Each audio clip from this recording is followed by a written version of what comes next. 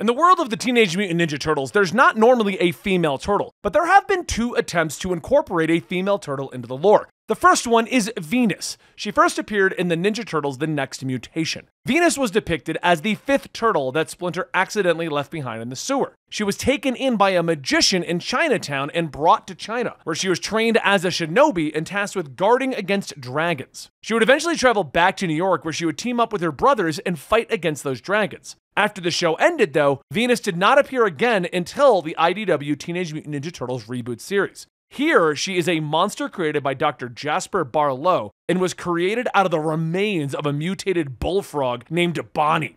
I have a feeling that the person who remade her for the comic book didn't like that first version and just wanted to show what they thought about it.